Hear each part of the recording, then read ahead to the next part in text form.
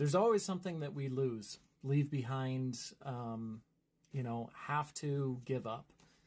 These relationships are so horrible in everything that we lose. The friends, the relationships, the things, the stuff, the houses, everything.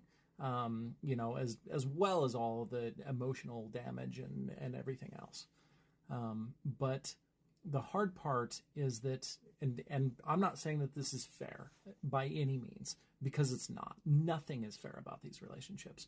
But the reality is that sometimes, in order to save ourselves, and I'm not saying that we should leave anything behind or do any of that, but sometimes in order to save ourselves, to get out of these relationships, we have to give up far more even than we've already given up already anyway, in order to actually save ourselves, to get out, to be okay.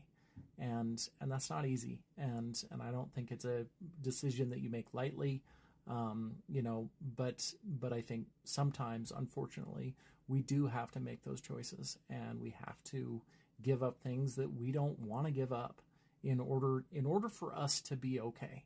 And there's almost nothing that is not worth giving up for us to actually be okay.